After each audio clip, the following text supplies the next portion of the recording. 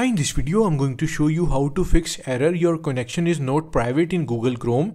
When you see the message your connection is not private, it means that Chrome is trying to protect you from accessing a site that might be unsafe. This error can occur due to several reasons such as expired SSL certificate, incorrect date and time settings on your device, or a problem with your network. To fix or bypass this issue, open Google Chrome browser.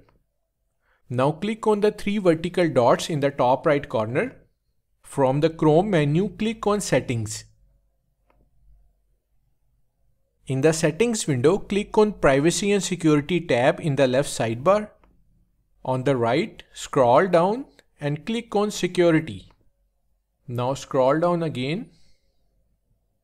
And under Advanced, you will see an option that says Always use secure connections.